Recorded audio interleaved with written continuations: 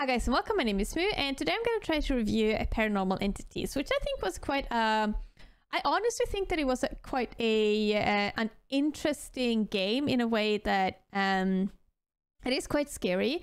It has a lot of scary elements. It is a few like horror, like jump scare elements to it. However, it also does have this feeling of being in an asylum with the mentally ill. You do see indication of, you know, ghosts, I guess we should call them, or entities. There's also a lot of situations where the environment is being changed because of the, you know, you're walking in somewhere and then it's going to be blocked, and then you walk away and then you come back and then it's going to be opened again for so it's a way for them to kind of make sure that you're not going in the wrong way too soon, which I think could be okay.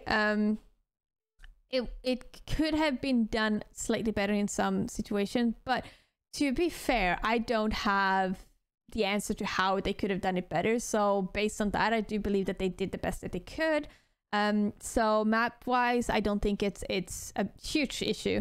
The story, I think, is kind of interesting. The problem with this game is that there's also a lot of talking to kind of get understanding of the story, which I feel like is a-okay. It is like, you do need to do that. You need to have that conversation to be able to you need to have that conversation to how to say it, like it needs to be in a way. You do need to bring out the story, right? You need to have the story, and you need to do it in some way. This way that this game chose to do it is by having an earpiece on the character that you're playing, with the producer is talking to you through the earpiece to kind of explain the story. And I think that is okay, because there's two different ways you can do it, like, or two examples that you could do it. One is having someone tell the story for you, or two, actually read the story. I do like the fact that they went with one or the other, because there are some games where they do both, which I kind of got annoyed by, because I hear the story and then I have to read it, or actually I had to read it first and then hear the story, which kind of like, but I've already read this, why am I hearing it as well? It could be for disability reasons, like if someone cannot read, and then they can hear the story. So, but I wish in those games it would be better to have, like, if you open it then they read it to you, to have a disability feature, or accessibility, not disability, my apologies, that is wrong wording. So accessibility feature. My apologies for the wrong type of words. I do have sometimes issues with finding the correct word, so I do apologize for that. Anyway, so this one they had the earpiece, and I think that actually worked out fine. I did like the fact that sometimes the ghost came out. There was a few situations where it kind of looked like a bug, where you kind of saw that there was something there, but it was just flashing, and it was just, you know. Some of the sounds in this game was really well done as well. I felt like there was a good way of using sound to kind of create that tense feeling. It is a little bit short, but I do have to say that I felt like they capture horror games quite well. They had a few cliches when it comes to horror games. However, I think that they executed it quite okay.